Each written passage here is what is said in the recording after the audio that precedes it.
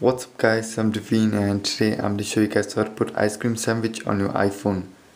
So here is a ice cream sandwich. You guys can see Facebook widget and all these other widgets. Over here we got the app drawer. You can see all your apps, your phone, iMessages and text messages. And here it looks like a browser but it's not. It's settings.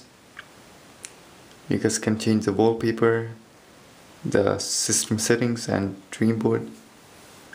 On here we got everything. Just head over to Cydia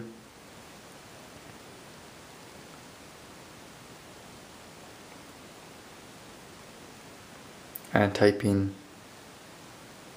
ice cream sandwich.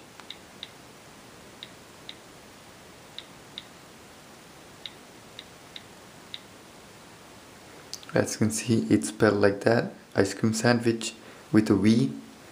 So just install that, it's free. It's in the Mode My Eye repo. I hope you guys enjoyed the video. Make sure to like it and favorite it and make sure to subscribe to my channel.